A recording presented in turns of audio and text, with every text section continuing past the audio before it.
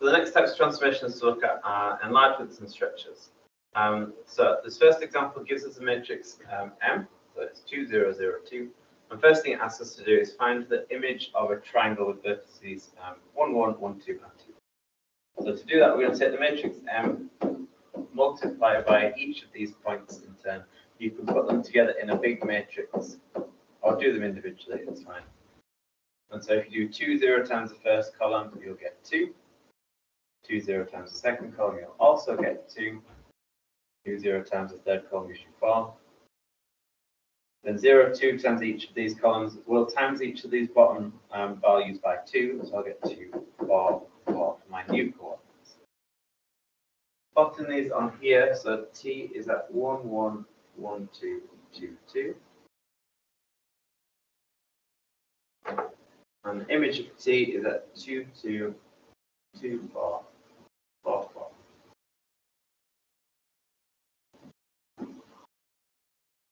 Notice what's happened here. It kind of looks like there's been a translation, but what's actually happened is this triangle has been enlarged out from the origin.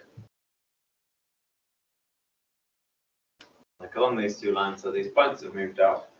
So this matrix M corresponds to an enlargement scale factor 2 from the origin. All the side lengths have been doubled.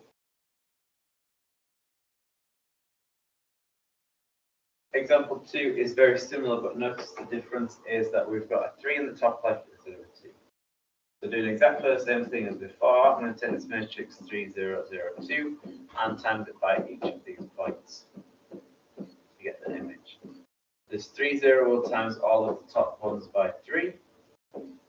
This 0, 2 will times all of the bottom ones by 2. So we can now plot T again. And then the image of T this time is at 3, 2, 3, 4, and 6, 4. This time this isn't an enlargement because we've got different scale factors happening in the x direction and the y direction. This is a combination of two stretches. This is the difference between a stretch and an enlargement. An enlargement is the same in all directions, whereas stretches are just in a single direction. So we can describe this as a stretch scale factor 3 parallel to the x-axis. Because the x values have been tripled, and this is also a stretch scale factor 2 parallel to the y-axis, as the y coordinates have been doubled.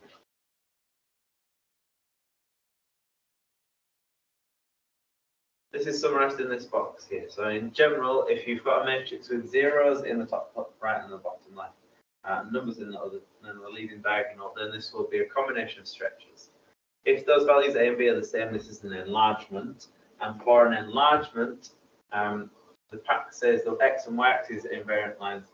Actually, all lines through the origin are invariant lines. So, and all lines of the form y equals mx.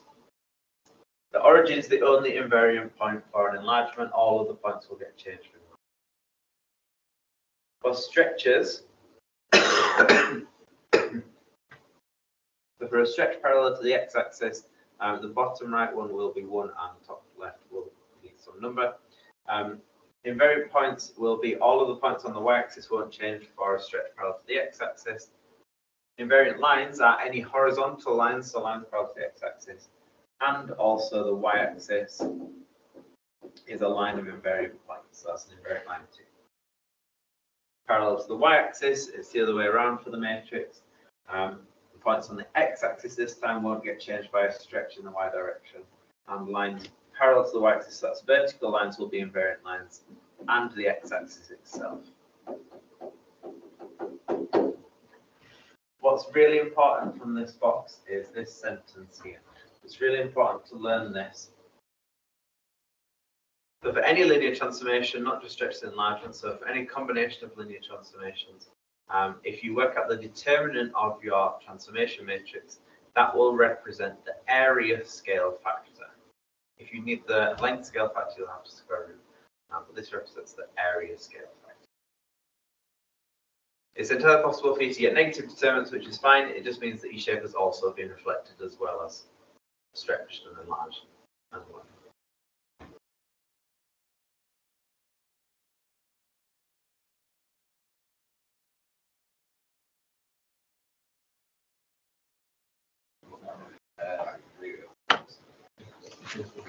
All right, answer this one's up there. So two stretches, stretch scale factor 2 parallel to the x-axis, stretch scale factor 4 parallel to the y-axis. It tells you a triangle has those vertices, asks you for the area. You do a little sketch, just a right angle triangle, so you can just do half this and you get 3. You work out the determinant of this, you just get 8, so it's 2 times 4, and so the area of the image of T is just the area scale factor is 8, just times it by 3. You should get 3. There is a question for you over the page. I'm going to skip that, and if we've got time at the end, we'll go back.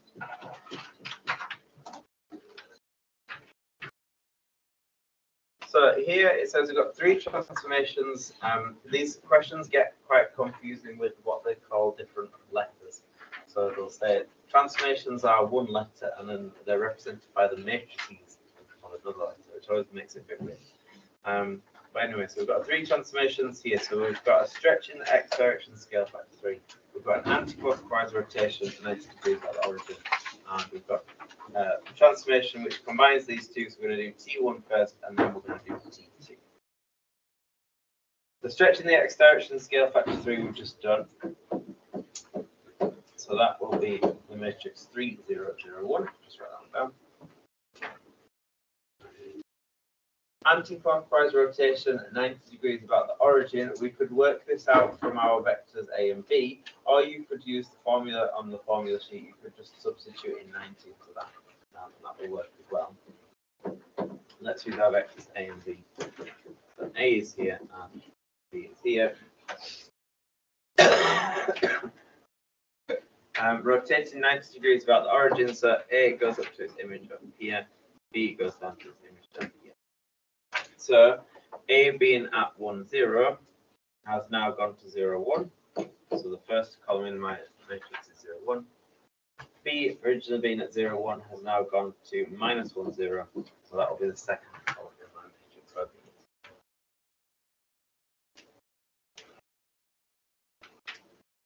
Then T3 or M3 is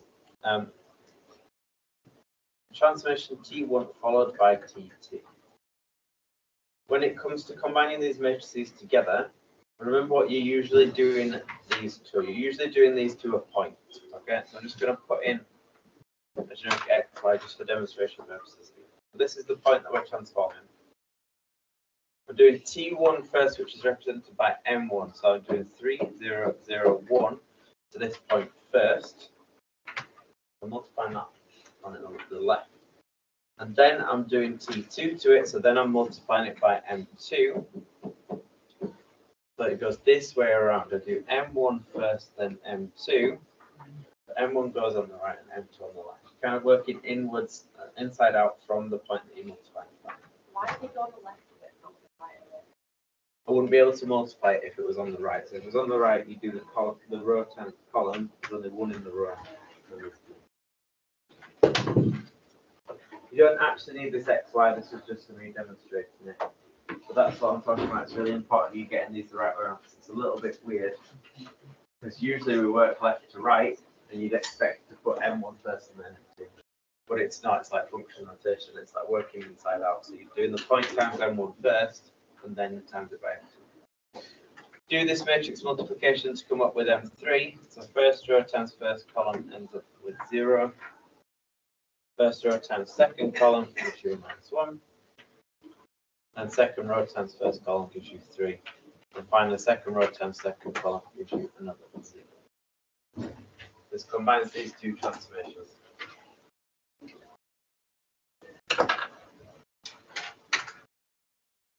Okay.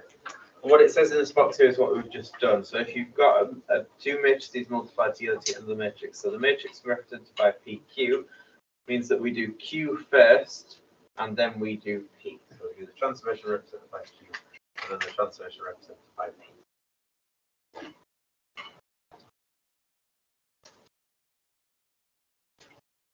Have I got this question for you underneath here? If you want to flick back in your pack to get the matrices for those, you can do, or you can work from that from scratch.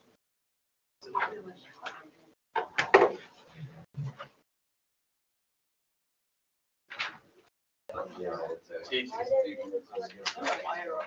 you're doing the rotation first, and then you do the reflection. So you do the rotation matrix on the right, and then you do the reflection matrix on the left.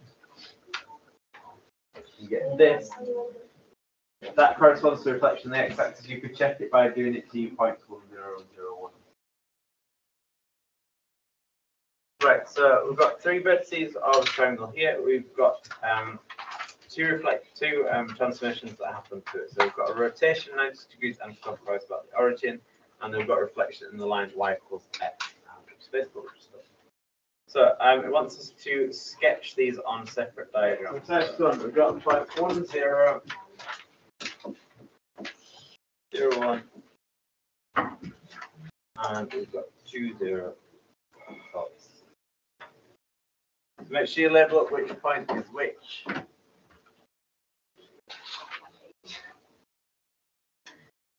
Got a triangle ABC.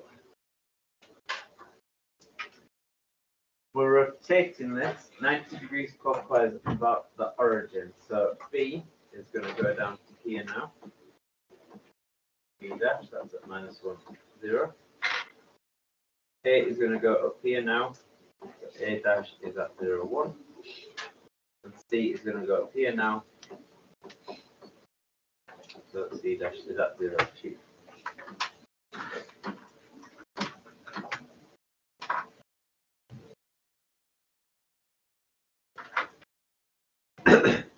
This is now rotated, my triangle rotated 90 degrees anti-clockwise on the origin. We're then going to reflect this in the line y equals x. Let's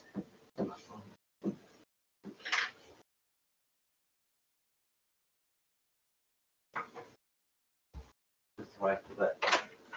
So A is at 0, 1 will now go back to where it originally was. 0.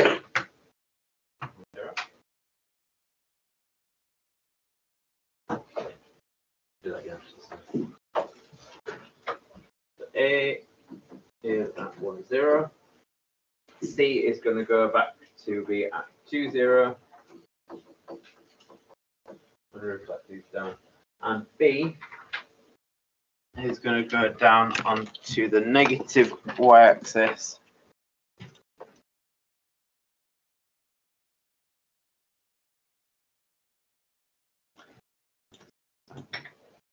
So where it was at -1, 0, now it's going to go to 0, -1.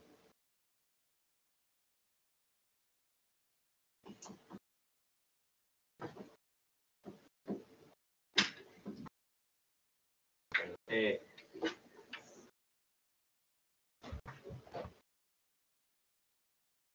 So sketch all of these here. So it wants us to find the matrix P.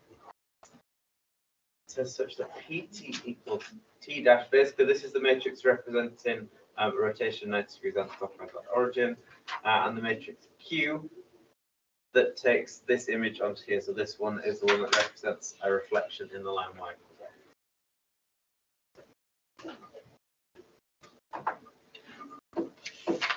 So rotation, we've taken 1, 0 and moved it on to 0, 1.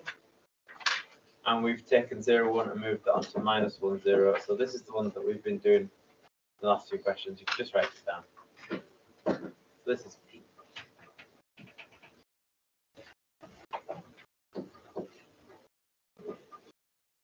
Q. So reflection in the line y equals x. If we did it to the point 1, 0, that would go to 0, 1. And vice versa, if we did it to 0, 1, that will go to 1, 0 down here. So So you get 0, 1, 1, 0. And then for C, by forming a suitable matrix product, find the matrix that takes the original triangle to the final triangle, basically combines these together. Okay. So we're doing the matrix P first and then the matrix Q. That means that R equals P first and then Q. So P goes on the right and Q on the left. 0, 1, 1, 0 times by 1 minus 1, 0. If we do this matrix multiplication, so first row times first column, 1. First row times the second column gives you 0. Second row times first column also gives you 0, and then you get minus. If you do this from the matrix or from the diagrams that you've drawn, so describe the single geometrical transformation represented by I. You can see our blue triangle has then been reflected in the x-axis. You get the green triangle. A reflection in the x-axis.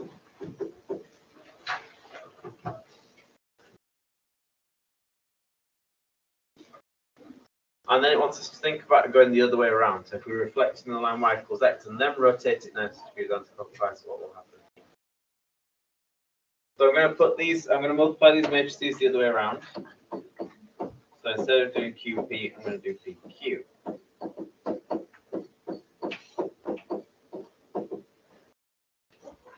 Let's do this multiplication. So 0 minus 1 times 0, 1 gives us minus 1, 0, 0. 1, which is very similar matrix, except minus the null.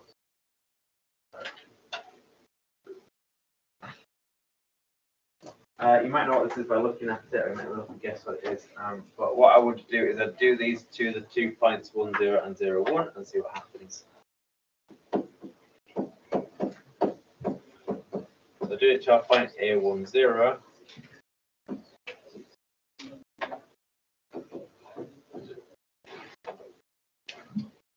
Takes us to minus 1, 0. A dash is here. And if I do 0, 1, see what happens there. So I get 0, 1. That means B and B dash don't move, stay in the same place. And so you can see what this is. This is a reflection in the wax, which is what you probably would have guessed.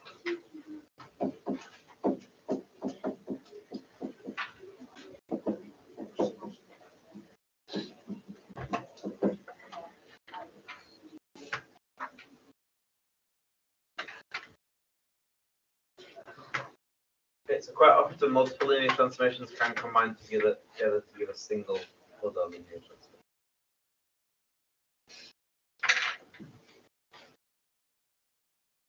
All okay so far?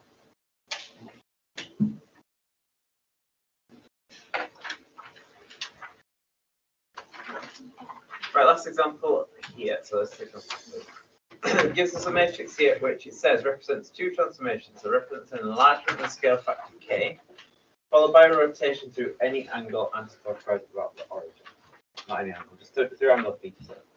It wants us to work out what k and theta are for this.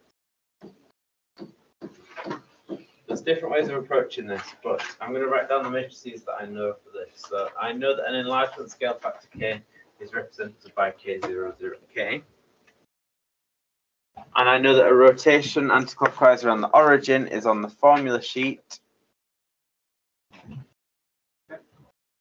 If I know this matrix M is this, well, I could do it in terms of k and theta. So I do the enlargement first, and then I times by the rotation.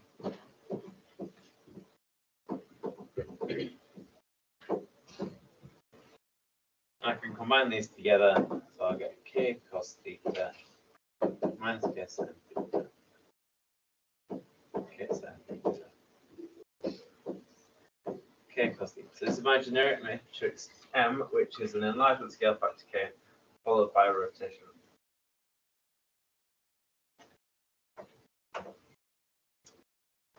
What I'm going to do is I'm going to set some of these equal to the elements in M, and then we'll get some simultaneous equations. So from my leading diagonal, I know that k cos theta is equal to minus 2 root 2. And from my other diagonal, I know that minus k sin theta is equal to minus 2 root 2, or k sin theta is equal to 2 root 2.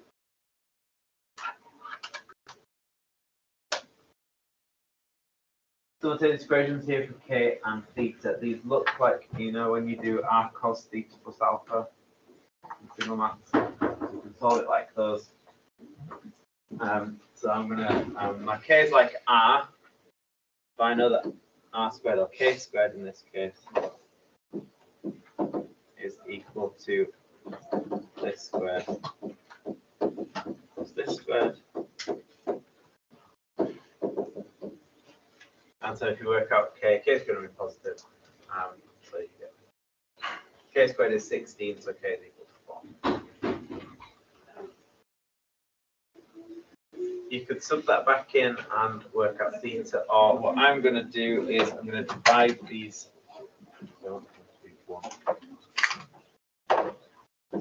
Two.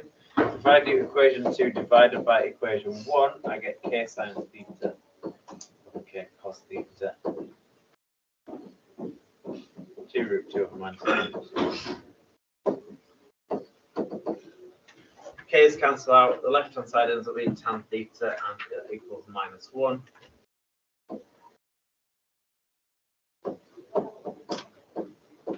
Which, if you solve in your calculator, I believe will give you 1353.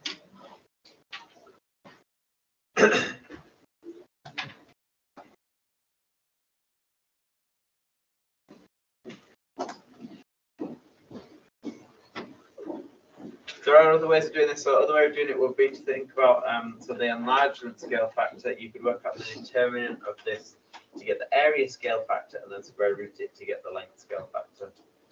The determinant of this is 16, and if you square root it, you get 4, which is this makes it more.